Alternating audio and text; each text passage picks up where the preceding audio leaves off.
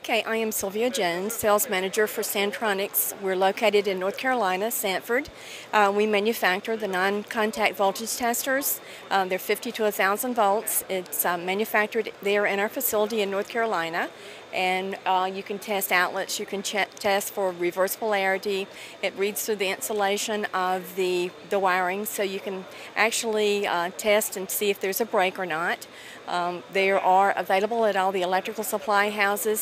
Suggested retail is less than $20, and ours does not have any on-off switches, and the audible does not react to static. So it's kind of unique in that respect.